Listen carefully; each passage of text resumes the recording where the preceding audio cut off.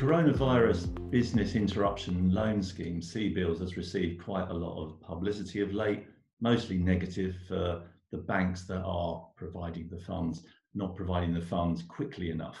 It's to some extent understandable with any new scheme, especially at a time when banking branches are largely closed, applications have to be made online.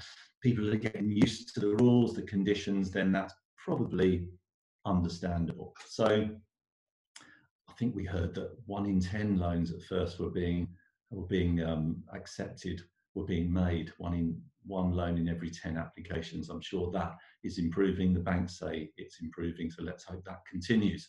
So let's have a look at the conditions, and I'm talking here just generally about the conditions for applying for a CBILS loan and the benefits of such a loan should you go along and try to get one. First of all, who qualifies? Well, it's administered by the British Business Bank that basically corrals together ordinary lenders. 40 plus are apparently in the market for making these loans. So the British Business Bank isn't a lending institution. It's whoever you borrow money from normally, whatever bank you borrow money from ordinarily. To qualify, you need to have turnover of less than £45 million, and you can borrow up to £5 million on those preferential terms. So what are those preferential terms? The government guarantees 80% of the loan, very preferential for you and even more so for the lender. And it's interest-free. It is interest-free for 12 months, which is a massive benefit, of course, to the borrower. Now, for all other purposes, to all other intents, the application needs to be made in the normal way. You'll need to have a business plan. You'll need to have an idea of what a reasonable repayment plan is. You need to be a viable business.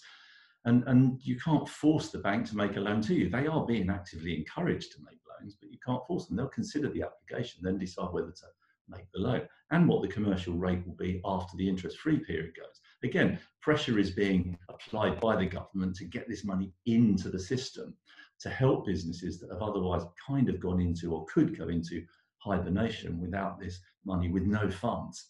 People may need this money to even pay furlough payments to their staff. So basically, the loans exist, the terms are preferential, application process is what you would expect it to. So don't expect the bank not to ask you for a business plan or not to see your accounts. They are, and I'm sure will be, a little bit softer than they were before, but they still exist. So CBILS exist. It exists for those small businesses, turnover under 45 million, up to 250,000.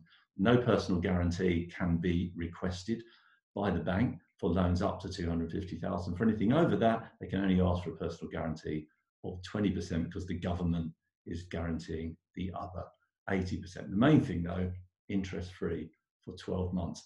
There is a very good, I think, description of this in our TechLink bulletin under the whatever it takes section, along with our constantly updated matrix of all the government support schemes.